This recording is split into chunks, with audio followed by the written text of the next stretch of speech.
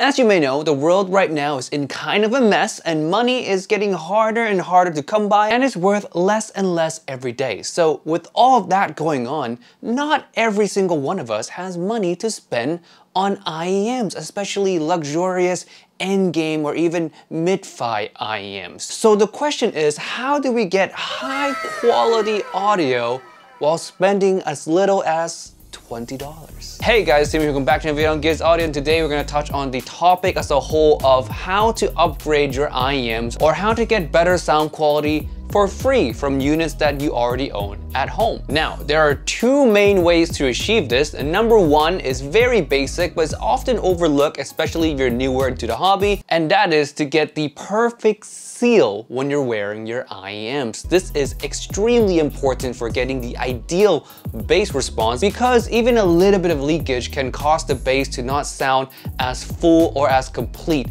as it should be, and a lot of leakage can cause you to not really hear a lot of bass at all. The least perfect your seal is, the less the bass. And of course, that affects your overall sound signature of the IEM dramatically. Now you might be wondering, how do I get the perfect seal? Well, change the tips. Maybe the ear tips that you're using right now might not be the best fit for your ears, so just swap them out, try out different ones, or maybe try to shove them a little bit deeper into your ears. And another issue, although a little bit more rare, has to do with the cables that you're using. Some cables are not really built the best and sometimes have stranger ear hook shape. Maybe they're stiffer around this area, not the most flexible, and some of those cables can actually result in you having less of an ideal seal. Now, speaking of ear tips and getting the perfect seal, did you know that a deeper insertion depth actually can help improve the overall quality of the treble? Not always, but from my personal experience, it helps improve the treble quality way more times than it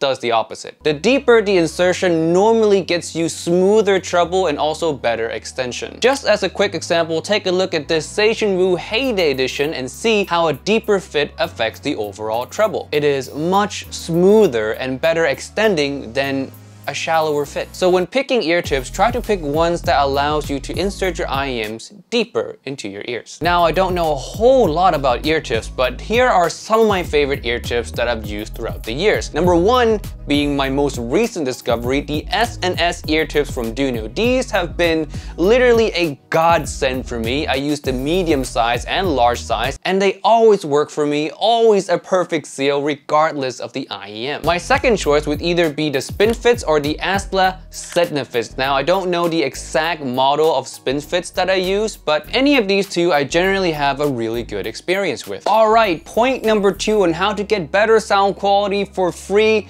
and that is to learn how to EQ. Now, I know a lot of you guys right now are leaving the video because you guys don't want to EQ, but it is so useful, especially if you live in an area where you can't demo a lot of units or you want to save money in general while still getting to try a whole bunch of sound signatures, all for free from the IEM that you already have. Learning how to EQ is like unlocking some magic door into the audio hobby that people who don't EQ would never understand. Now, I can do a whole video, an hour long, dedicated to just EQ alone and all the tools and software that are possible out there on the market, but someone kind of already did, and I'm gonna plug his video right here by Critical himself. Watch this video if you want a more in-depth look into EQ. In this video, I'm just gonna cover the basics on how to get you started. Now, how to EQ. A lot of you guys are probably familiar with this already. You find this in every single one of your phones that you ever own. This is the most basic form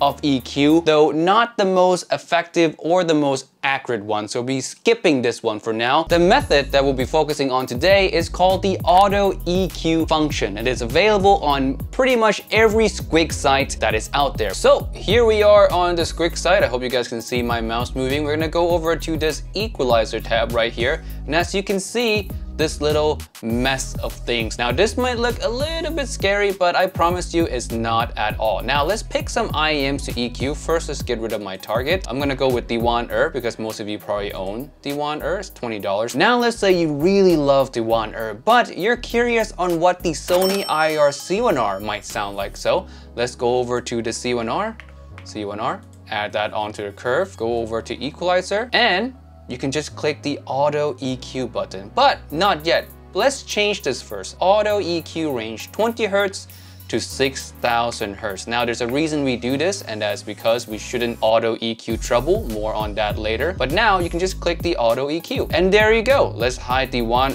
curve now. Now you have the 1 that is EQ'd to the C1R. Now, of course, it's not 100% accurate, but it should give you a rough image on what the C1R can potentially sound like. Now, the reason we don't auto EQ past 6K Hertz is because treble graphs are not accurate. As I stated early on in the video, how deep an IEM is inserted can affect the treble response. Not only that, the tips that you use can and will affect treble response at the same time. Hence, the treble response you see on these graphs are not the most accurate representation on what you're gonna be hearing yourself. Thus, it's not a good idea to auto EQ past 6K Hertz. Now back to the original 1 graph for now, and I'll show you another thing that you can do. Let's say if you want to just copy the C1R's bass profile. I mean, you like the mid-range and treble area of the 1 already, but you just want that C1R bass. What do? So first, let's go to equalizer again, select the 1 and just change the range from 20 Hertz to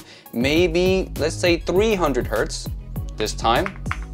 Auto EQ. Now you have the 1 with a C1R-like bass curve. Same thing can be done with any other ranges as well. Let's say you want to copy the upper mid-range only, then you input maybe 1K all the way to 6000 and auto EQ. Now you have the 1 with the C1R's upper mids only. Now, what's next? You're done with your EQing. You actually want to hear this now on your phone or on your DAB. Well, first, click the Export Graphic EQ for wavelet. It will download a text file for you, as you can see down here. Import this into your phone somehow. I usually just upload this to my Google Drive and download onto my phone from there. And from your Android phone or DAB, download the app that's called Wavelet. Once you have the app, open it, make sure Spotify, Tidal, or any other music software is playing, or else you won't get to the screen that I'm on right now. Go to Auto EQ. Also, make sure your IEM is plugged in as well, or else you won't see the Auto EQ tab. All right, once you're into the Auto EQ part, click the headphone model button. As you can see, I have so many presets imported already, but now just click Import at the bottom here. Select your file, let's say this one. Now it's imported, but not applied yet. Click the headphone model button again.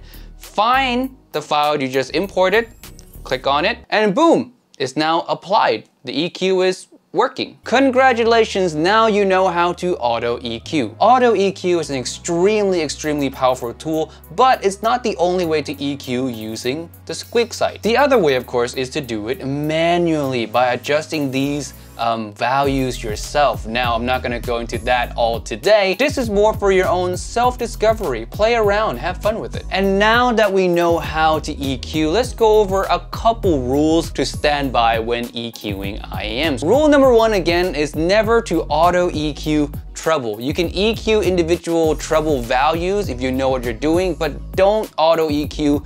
You're gonna end up getting very inaccurate results. Rule number 2, don't use EQ to fix anything majorly wrong with your IEM. It's better to get a smooth template, or I should say get an already good IEM with preferably smoother looking graph, then use EQ to enhance or fix minor issues that IEM have. It will sound much better than you trying to fix a really bad looking IEM. Now lastly, I do have a short list of IEMs I recommend you guys to get for your EQing adventures. The cheapest one being the Tangsu 1 $20. The graph looks really good. The treble quality also already really good as well. Number 2 choice is the Truthear Hexa. Has good treble extension already, and the graph itself is again smooth. For the more expensive set, I highly recommend the Moondrop Variations and also the Thieaudio Monarch MK2. Both of those, again, smooth graph and also great treble extension. Smooth treble extension as well. And smooth treble is actually really important because, again,